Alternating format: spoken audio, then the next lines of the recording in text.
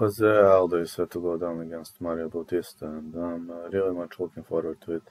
Jose Aldo kinda shocked me in his previous outing against Jonathan Martinez, where he won via decision, and I was really thinking that Jose Aldo is done, but he's not done yet. It seems he still has it inside of himself, and Mario Bautista is a master of long wars.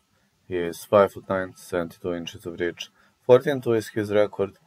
He outsmarted Ricky Simon, Damon Blackshear, and choked out Benito Lopez, Guido Canetti, Brian Kelleher.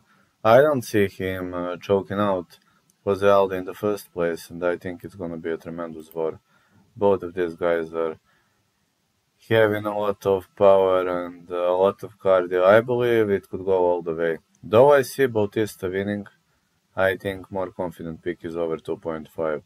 Aldo is a former champ. He is not done yet. We've seen that in his previous outing against Martinez.